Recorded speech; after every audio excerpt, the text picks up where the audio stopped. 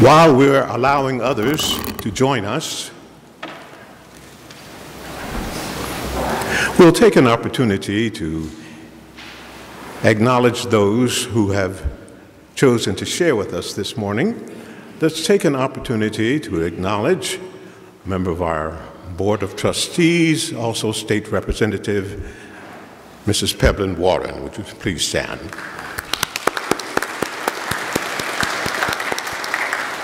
Are there any other members of our Board of Trustees present? Okay. We'll also take an opportunity to acknowledge our academic deans. Would you please stand? Let's give them a round of applause. Members of the President's Cabinet, would you please stand? Let's acknowledge them, please. Members of the Administrative Staff Council, would you please stand?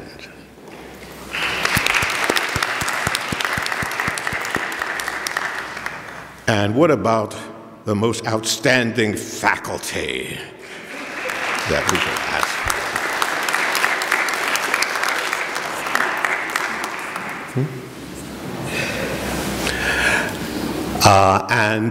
Of course, we take the opportunity to acknowledge the thriving students of Tuskegee University. All of you stand, please. Students, stand.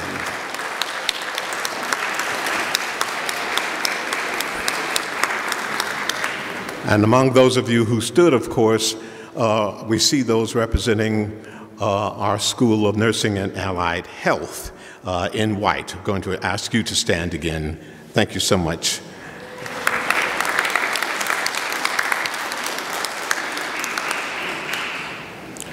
Once again, we want to take the opportunity to acknowledge all of those who have chosen to share with us. Do we have any elected or public officials with us? We've already acknowledged State Representative Peblin Warren, who's a member of our Board of Trustees. Are there any other elected or appointed public officials? We see Iverson Gandhi there in the back. Are there others? We invite you to stand or otherwise be acknowledged. Yes. Yes. Those of you who are standing on that back row, please make your way to the empty pews.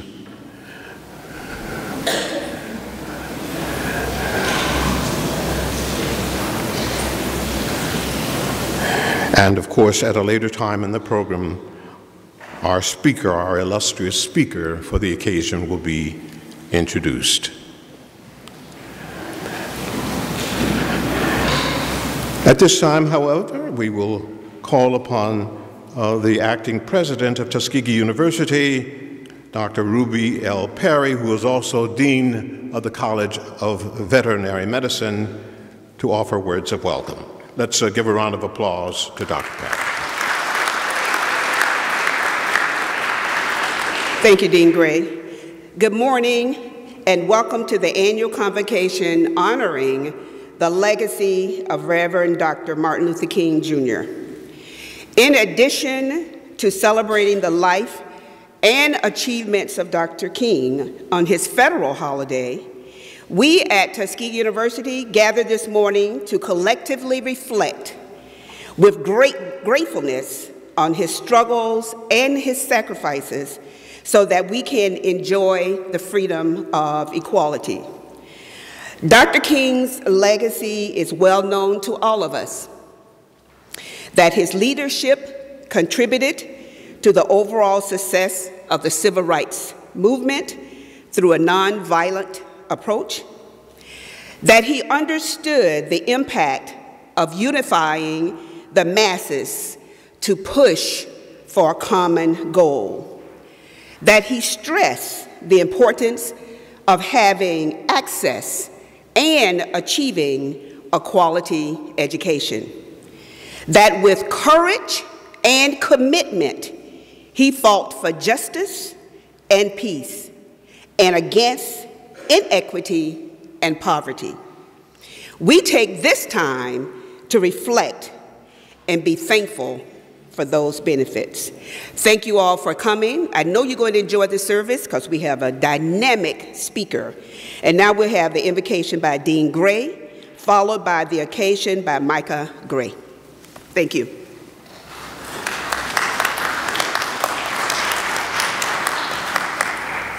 Let us stand for the invocation.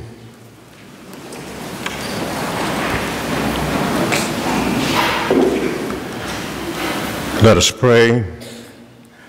O Most High God, who has created all nations of one blood and destined us to live together as the beloved community, we thank you for the life of Dr. Martin Luther King Jr., charismatic minister, civil rights leader, public intellectual, social reformer, family man, author, Nobel Prize laureate.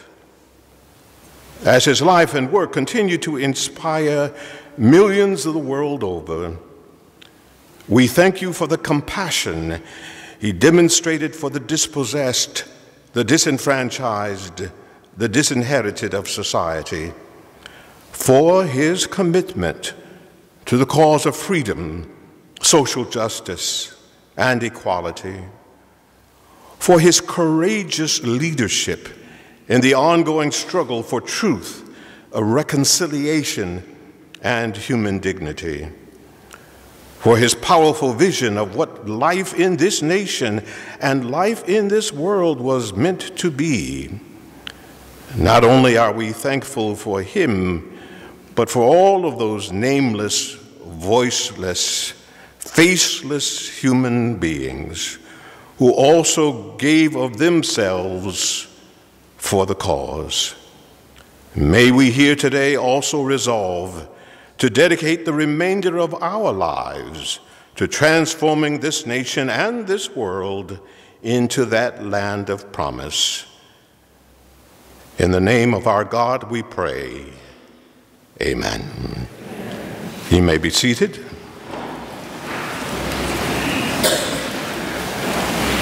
Mr. Michael Gray.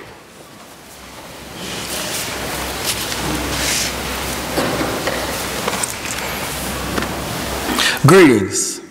I am Michael Gray, and I have the pleasure to serve as the 2019-2020 Student Government Association President. At this time, I would like for all members of the Student Government Association to please stand. Thank you.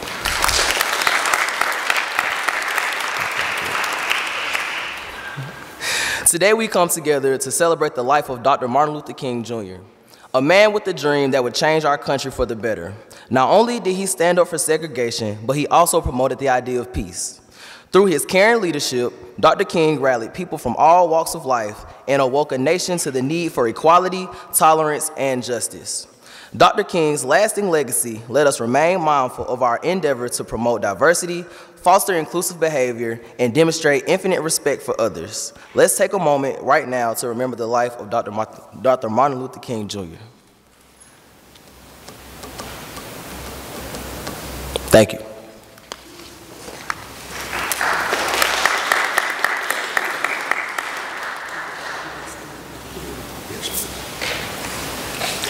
Well, thank you, Michael. And now let us please stand for the anthem, Lift Every Voice and Sing.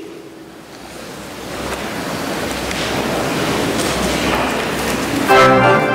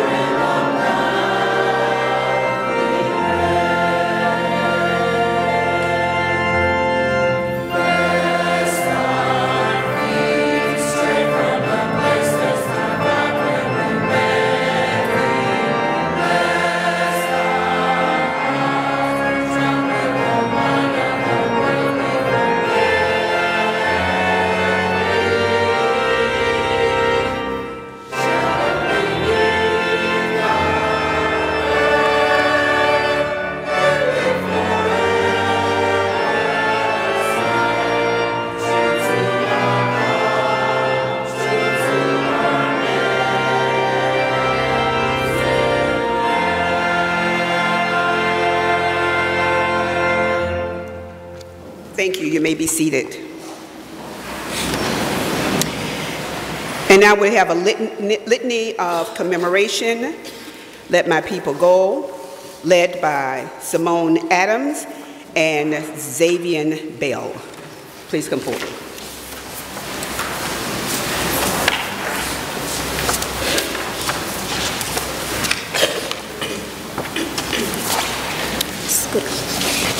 Good morning, everyone. I am Simone Amos, Miss Tuskegee University for the 2019-2020 school year. And I am Xavier Bell, serving as the 22nd Mr. Tuskegee for this school year. If the members of the Royal Court would please stand. Thank you. And if everyone else would please stand with us and follow along as we read the litany.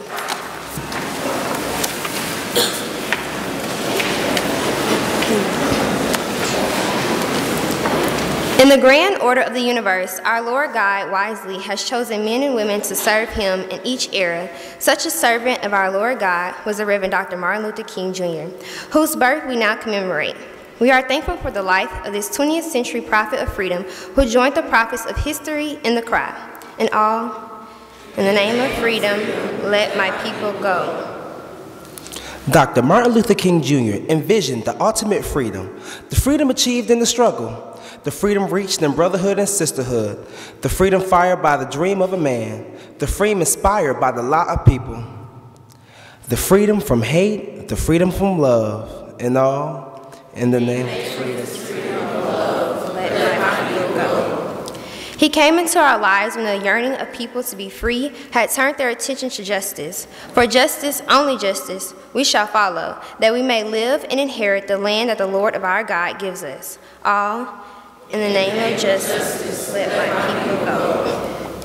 He reminded us that the spirit of humanity soars from the depths and despair with the strength and belief in the promise of the creator of the universe. We know and we testify. The Lord loves justice. He will not forsake his saints. All in the name of the Lord, let my people go.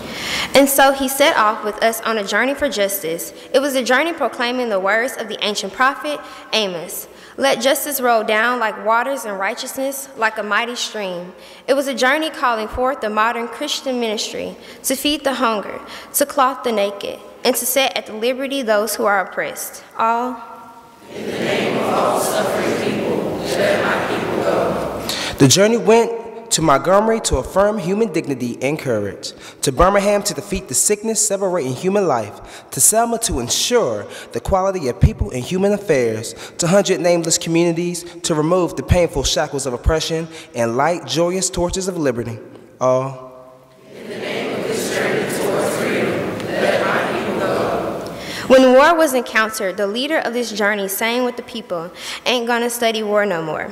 When violence was met, he said, hate is too great a burden to bear. All in the name of peace and love, let my people go. And even when death was confronted, as the journey reached Memphis, he could say in final triumph that in life he had found something worth dying for, something worth life itself, the promised land, a land of justice and freedom. All in the name of the promised land, let my people go. And we are thankful that the Spirit of the Lord anointed a man who preached good news to the poor, who rejected segregation and embraced liberation, who prophesied the greatness of his people and the struggle for the deliverance of all people. All in the name of the Spirit of the Lord, let my people go. We praise thee, Lord God, for sending us a man of peace who resisted tyranny, a man of nonviolence who fought for liberty, a man of God who worked for the people. Thank you, Lord, for Martin Luther King Jr., who inspired us with his dream, who walked into our lives and our hearts with his marches for justice, who demanded freedom with great courage in the face of grave danger, who has now passed on to your promised land. Thank you for his noble legacy to continue the journey to the land here on earth and the life of all people. Thank you, God. You have sent us who now causes us to say, all. In the name of Martin Luther King Jr., let my people go. Thank you. You all may be seated.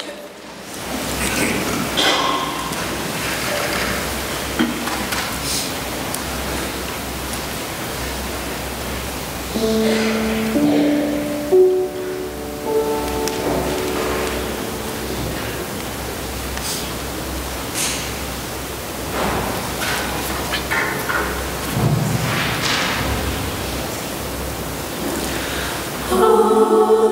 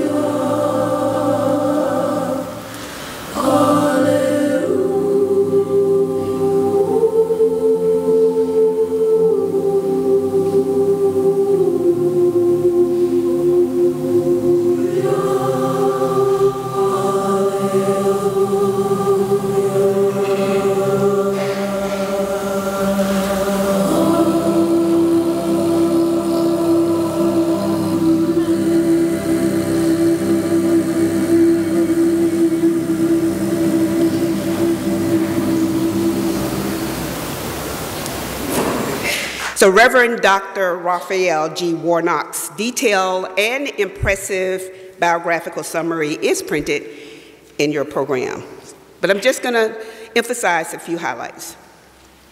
Reverend Dr. Raphael G. Warnock is the senior pastor of Atlanta's historic Ebenezer Baptist Church, which is the spiritual home of Reverend Dr. Martin Luther King, Jr.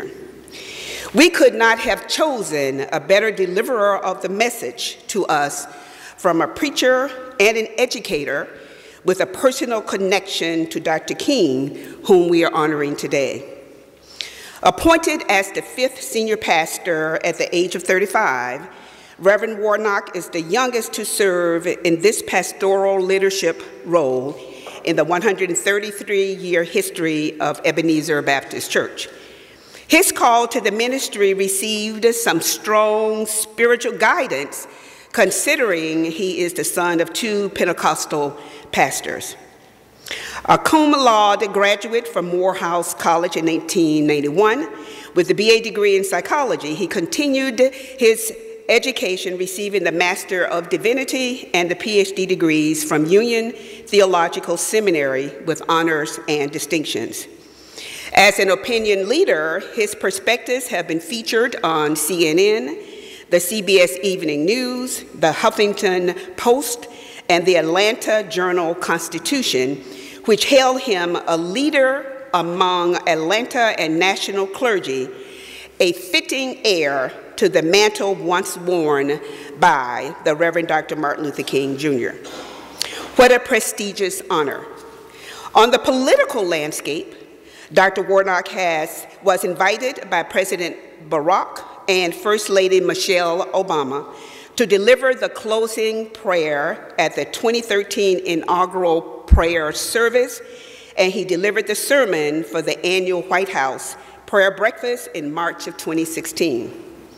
He has received numerous awards, honors, and recognitions, and we are honored to have him today as our annual convocation speaker. And after the anthem, you'll hear the voice of Reverend Dr. Raphael G. Warnock. Let's just give him a warm Tuskegee welcome.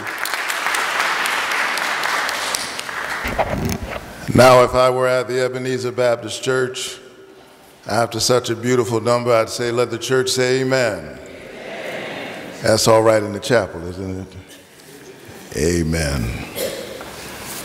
How blessed all of us are to be in this holy place at this time. And how grateful I am for this invitation to stand in this chapel on the campus of the great Tuskegee University. I come as a Morehouse man with profound respect and appreciation for all that Tuskegee has meant and represented, and all that you have contributed through your amazing array of alumni all across the country. What would America be, from Booker T. Washington to George Washington Carver and beyond, from aeronautics to veterinary medicine, profound appreciation for all the sciences, philosophy, and the humanities. What would America be without Tuskegee University? Give yourselves a round of applause and give God praise for a great cloud of witnesses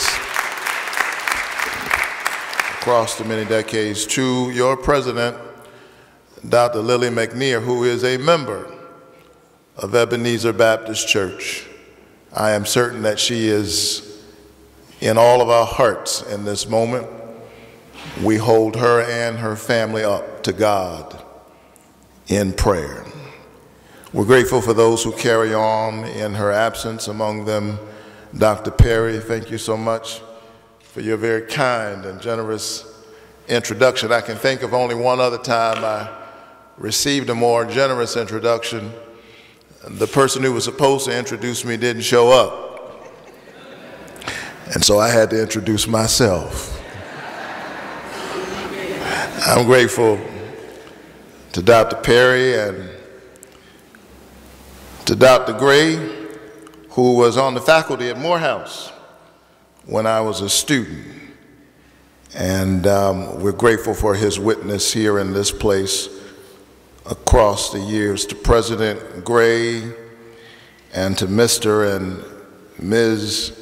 Tuskegee University, and to this wonderful choir. For this day, we give God praise. I want to talk to you in this moment in our country, this critical and defining moment in which the character of our country and the soul of our nation weighs in the balance. I want to talk to you for just a little while about God's vision for the land. I said I just want to talk to you for a little while. Be mindful when Baptist preachers say they just want to talk for a little while. If you forget you're in chapel and act like you're in church and encourage me a little bit, it'll be a little while. I want to talk about God's vision for the land. In this critical moment, the spirit and the words of Martin Luther King Jr., our great dreamer, our great freedom fighter, continue to inspire us. And he often would quote the prophets of the Old Testament, the Hebrew Bible. And one of his favorite passages was taken from the book of Isaiah, and I lift it up again in your hearing. Isaiah says, "Every valley shall be exalted, every mountain and hill brought low. The crooked places shall be made straight, and the rough places smooth, and the glory of the Lord shall be revealed, and all flesh shall see it together." What a grand and noble vision.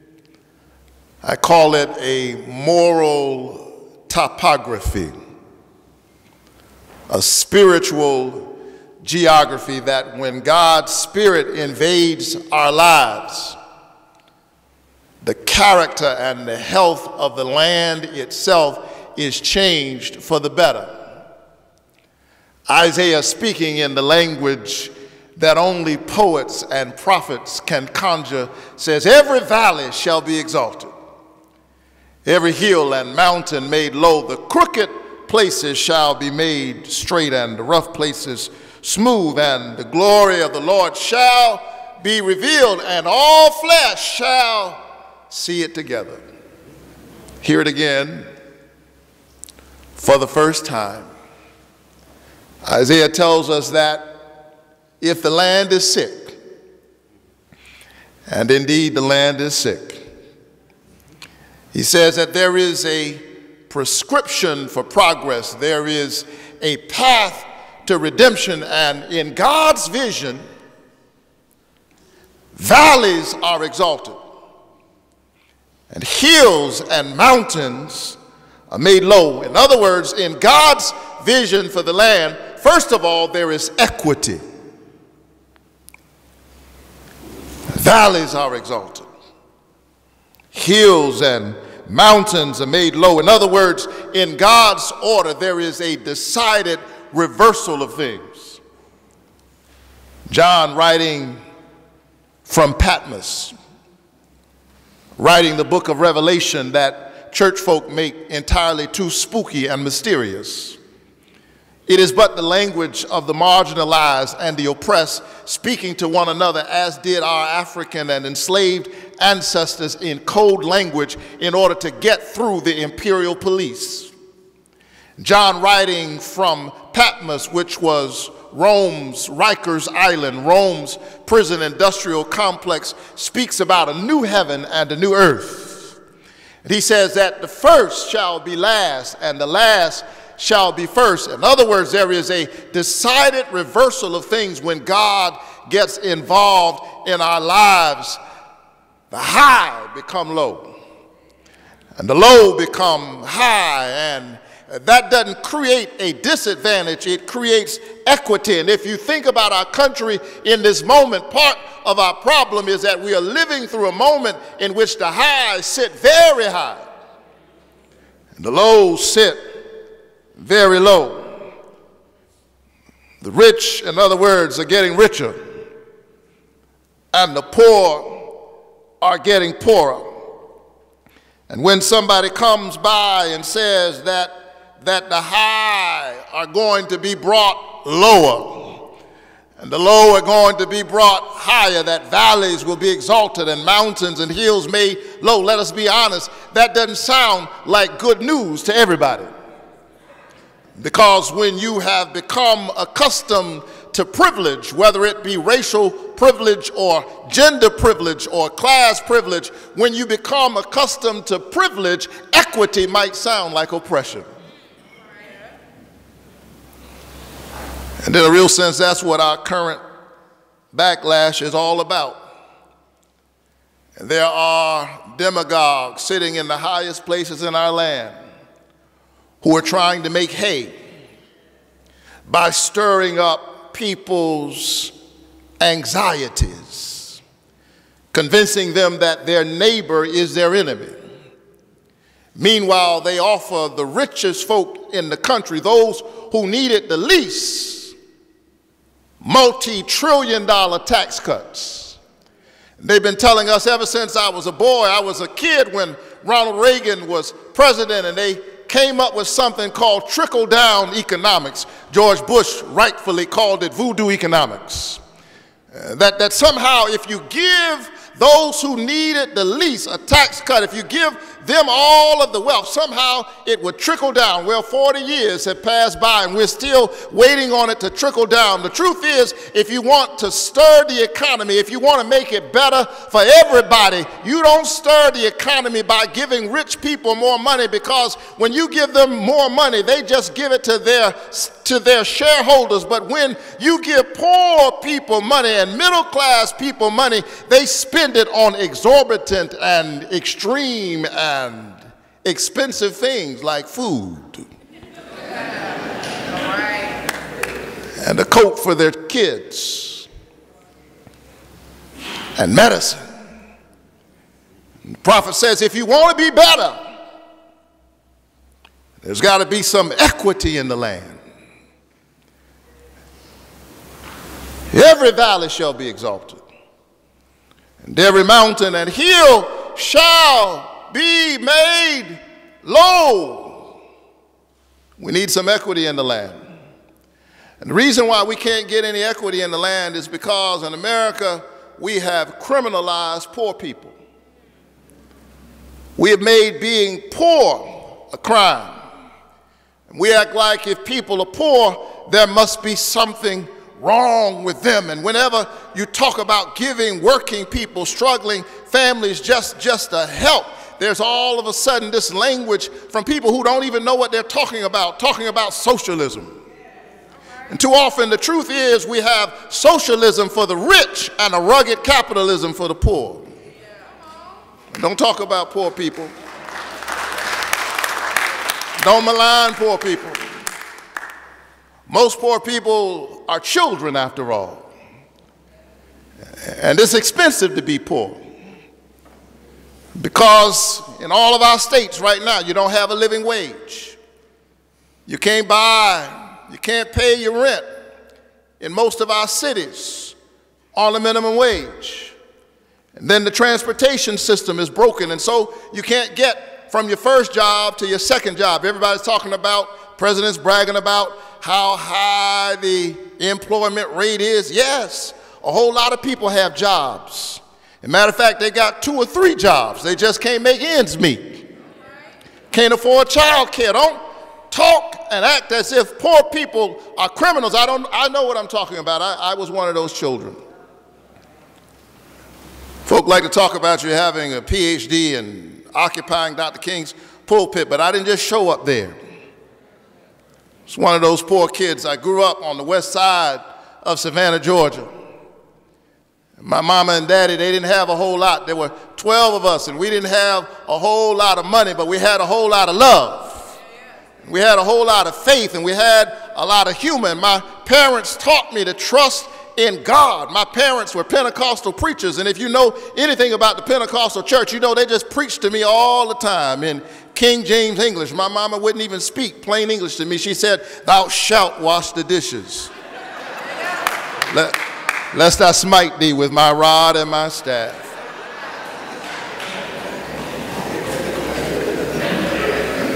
But they convinced me that I could succeed. And so I arrived, like some of you students at Tuskegee, I arrived at Morehouse College in the fall. I won't tell you what year because that sounds like an eternity to y'all. And when I arrived that semester, and I'm saying this because some student needs to hear this because our students are struggling. They're having to mortgage their future in order to have a future. And that's wrong.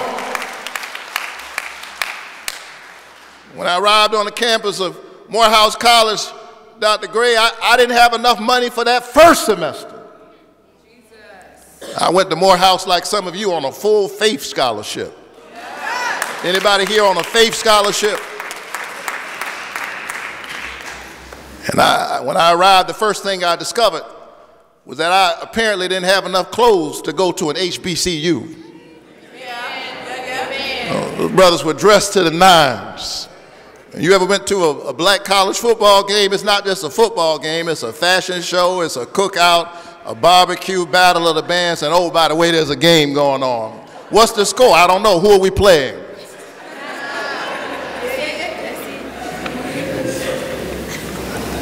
When I arrived on the campus of Morehouse College, I didn't have enough money for that semester. And I saw brothers driving automobiles that I still can't afford.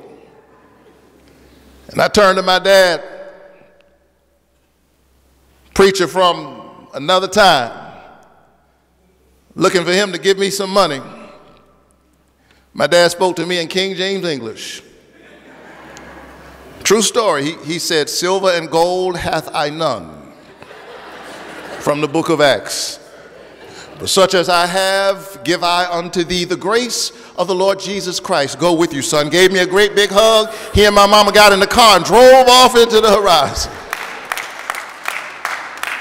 Well, 4 years later, those guys who were driving those fancy cars, they were driving by the stage, but I was standing on the stage getting my degree. I had grit and I had determination, but that alone didn't get me there. Somebody gave me a Pell Grant. Somebody gave me a low-interest student loan. Somebody provided for me a path, and I'm angry today because it's harder for children now than it was for me then. We've got to make sure that we give our children a leg up and a path to success. Otherwise, if they're in trouble, all of us are in trouble. Every valley needs to be exalted. Every hill and mountain made low. We need some equity in the land. And then the prophet says that the crooked places shall be made straight. And in other words, not only do we need some equity, we need some integrity. And there are too many crooked places in America right now. Fake news and alternative facts. Crooked places. Lies and then more lies to cover up the lies that you don't think we remember. Those lies are on tape. Crooked places. In Georgia, we witnessed politicians presiding over their own elections, engaged in voter suppression and racial gerrymandering and tricks called exact match. It's just a modern day version of the grandfather clause and the poll taxes. We've seen all kinds of tricks to try to steal the voices of brown and black folk. Young people, do you know how hard we had to work, how hard our ancestors had to work? Do you know how much blood was shed so you could vote? Don't you know that the vote is a sacred thing? Don't let anybody convince you that your vote doesn't count. It must count because they're working mighty hard to keep you from voting.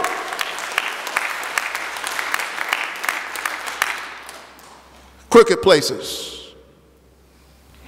Eric Garner had his life choked out of him on a New York City street for selling loose cigarettes. Meanwhile, Wall Street bankers, through millions and billions of dollars of mortgage fraud, took the most valuable thing that most people have and almost sent the whole American economy over a cliff, and not one banker went to jail. And that's what you call crooked places. Ray Ray and Shanika and them, you know, pulled up for every small thing, and now we're watching a so-called trial in which the jurors are in cahoots with the defense, and the outcome has already been determined. It is the soul of America that weighs in the balance, and if the people don't stand up and take back our country, who in the world will? We've got too many crooked places, but I'm going to keep on speaking out in whatever places and platforms I have, because God told us that the crooked places shall be made straight. They won't be made straight unless we straighten them. Dr. King used to say that the moral arc of the universe is long, but it bends toward justice. I'm here to tell you that it doesn't bend by itself. We are the ones who must bend the arc so that the crooked places can be made straight. And then the prophet says not only that, the rough places will be made smooth. What an amazing moral topography. What an amazing spiritual geography. Valleys are exalted, mountains and hills are made low. Equity. Crooked places are made straight. Integrity. Then he says, rough places shall be made smooth. I love that because that's possibility. No matter how rough it seems right now, God knows how to make the rough places smooth. And so I know it's dark, but don't you dare give up. Look at how far we've already come by faith. The things we thought we could not overcome, we overcame. Rough places made smooth. Segregated second-rate schools managed to produce first-rate leaders. Some of you are sitting right here with PhD degrees. Rough places made smooth. They gave us scraps and we made soul food. They gave us the blues and we made music. They gave us the Bible and pointed to Ephesians where it says, slaves, obey your masters. Our ancestors could barely read, but somehow they stumbled into Exodus and said, there's another book in here where God told Moses to tell Pharaoh to let my people go. Rough places made smooth. Out of that great faith tradition came the black church, and out of the black church came Martin Luther King Jr. He was a genius, but he was not a singular genius. He was a part of a long spiritual tradition. Matter of fact, his father led a voting rights struggle in Atlanta in 1935, 30 years before Martin Luther King Jr. was able to push through the Voting Rights Act. His dad was fighting for voting rights. I'm trying to tell you that you stand on the shoulders of generations that come before you, and you'll pick up the mantle and you'll continue to work and you'll pass that mantle on to somebody else. And if you are doing something, if you are obsessed with something, a project that you can complete in your lifetime is too small. That you're called to be a part of the continuing project of making rough places smooth. Stony the road we trod, bitter the chastening rod felt, in the days when hope unborn had died, yet with a steady beat.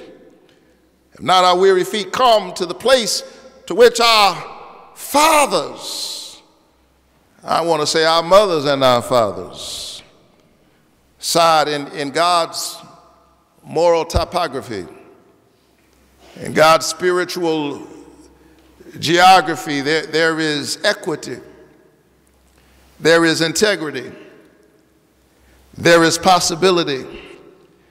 Then finally he says, all flesh shall see it together. There is inclusivity. All flesh shall see it together. What a great line. The glory of the Lord shall be revealed, and all flesh shall see it together. Dr. Gray, when I read this line, I used to think that it meant that because God's glory is so grand, that because God's glory is so magnificent and so sublime, that when it shows up, doesn't matter who you are or where you are, you cannot help but see it. All flesh shall see God's glory. That's one way of looking at it. That's all right. But in recent days, I've come to see it differently. I think the prophet is actually teaching us how to see the glory of God. I think the prophet is not saying to us that God's glory is so grand and so powerful that all flesh will have to see it together. I think the prophet is telling us that God's glory is so great and so grand and so magnificent that it takes all flesh in order to see it. That the only way to see God's glory is for us to get together. Men can't understand it without women. White sisters and brothers cannot understand it without black sisters and brothers. That's why someone has said, when Patrick Henry said, "Give me liberty or give me death," I wonder what he would have said if his slave had said, "Me too." That is the continuing project of all flesh seeing it together. Men thought they understood it until women came up and stood up in the suffrage movement and said, "Me too." Those of us who are of able bodies, we thought we understood it before sisters and brothers who were differently able stood up through the American Disabilities Act and said, "Me too, give us access." And that's what I hear our LGBTQ sisters and brothers standing up saying to those of us who are straight and heterosexual, that you don't know what it's like to live in my body, to have my experience. And they're standing up in their own way and saying, "Me too." And before you shut them down, recognize that there are some things you can only see from certain perspectives. It takes all flesh to see what God is up to in the world.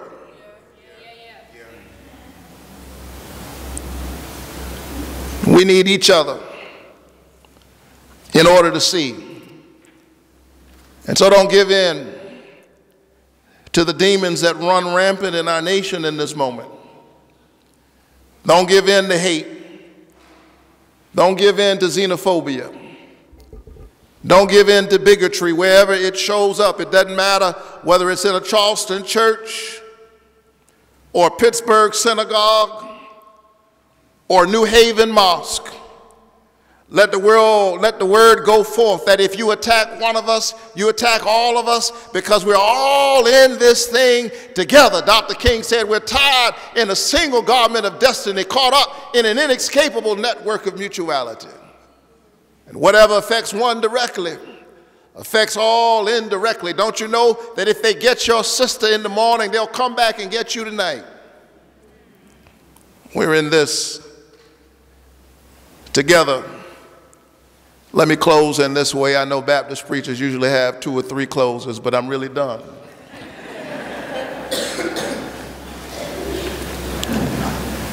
Sometimes in this struggle, when I grow tired, worn out by the journey, there's some days I just look up. And because I'm a preacher, I'd love to tell you that when I look up, you know, preachers are sometimes given to hyperbole. I would love to tell you that I see the finger of God writing across the milky deep in Greek and Aramaic. But usually all I see is birds flying by. But I like to see geese fly because geese fly in a V formation. And the one that's out front, that's getting all of the sun and the glory and the attention, the one out front that others might be jealous of, is actually working the hardest. Because you can't lead where you're not willing to go. But what I like about geese is that every now and then the one out front grows tired. And when he grows tired, he just moves further back in the formation. And she moves up and replaces him. And what I like about geese is that they do that and they keep flying. They do it without a church split. They do it without a fight. They do it without a violent revolution. In fact, one side of the geese formation does not decide to shut the whole goose government down. Because geese understand that my individual location is not as important as our collective destination. Good day, Tuskegee University, but run together and fight together and pray together and stay together and study together. We'll see the glory of God together.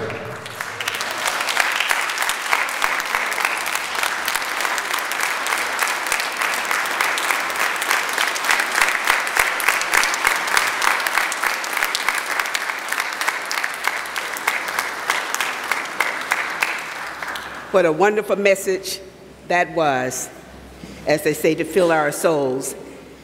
God's vision for the land. And what I heard, and I hope you heard this as well, is that God has a vision for Tuskegee University as well.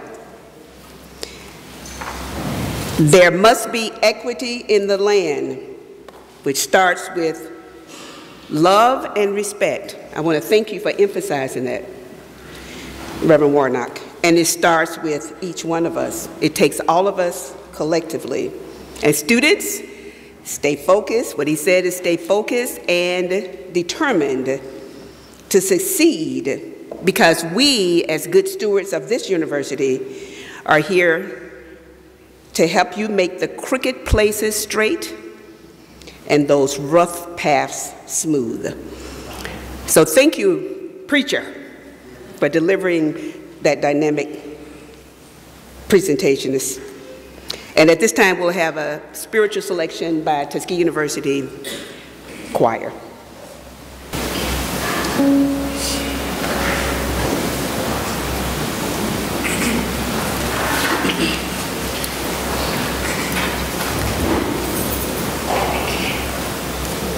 Who be a witness for my Lord? Who be a witness for my Lord? Who be a witness for my Lord? Who will be a witness for my Lord? Oh, I'll be a witness for my Lord.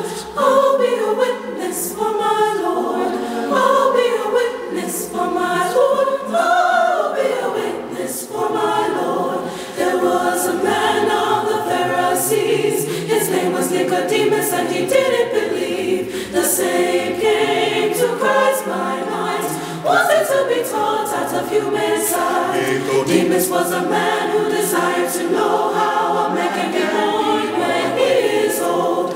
Christ told Nicodemus as a friend, You must be born again. he said, marvel not, be wise, repent. Believe and be baptized. Then you'll be a witness for my Lord. You'll be a witness for my Lord. You'll be a witness for my Lord. Soul is a witness for my Lord. You read about Samson. From his birth, he was the strongest man that ever lived on earth. Way back yonder in ancient times, he killed 10,000 of the Philistines. Then old Samson went a wandering about. Samson's strength was never found out. Till his wife sat upon his feet. She said, tell me where your strength lies.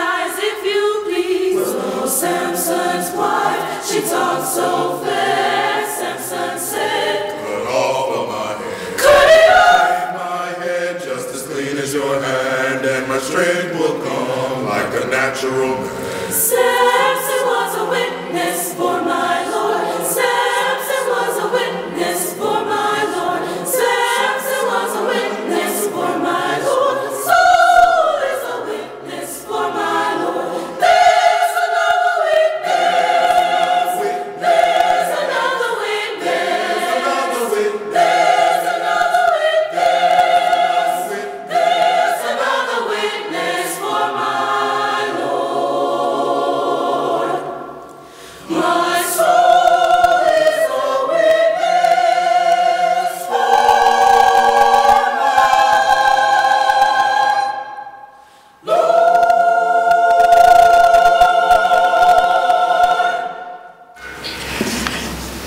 I would like to thank our dynamic speaker for the hour, Reverend Warnock, the platform participants, the Tuskegee University Choir under the leadership and directorship of Dr. Wayne Barr, our guests, and each of you for joining us in celebrating the legacy of Reverend Dr. Martin Luther King Jr. Dr. King's legacy is an anchor model on which we use to combat inequality today. Let us continue to reflect on how far we've come and not lose sight on how far we still have to go. I'll leave with you two famous quotes from Dr. King. Our lives begin to end the day we become silent about things that matter. And the time is always right to do what is right. Let's stay on course to make a difference at this university, in our community, and throughout the world. Again, thank you for coming. Now we have invocation by Dean Gray.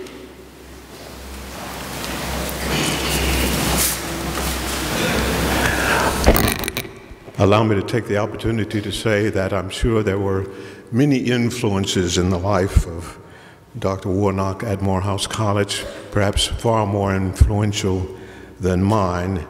But there was one thing that I remember about Dr. Warnock as a student of mine. He always arrived early. And when he arrived, he didn't sit in the back of the classroom. He sat in the front row in front of the instructor.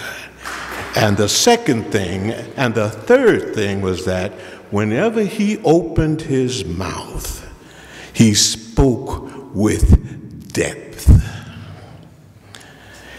It enabled me to recognize, I don't prophesy, but I said, God has his hand on that man.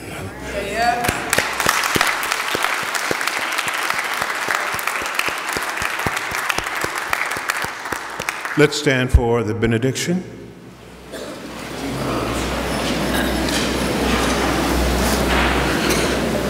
And now, may the Lord bless you and keep you. The Lord make his face to shine upon you and be gracious unto you. The Lord lift up the light of his countenance upon you and give you peace.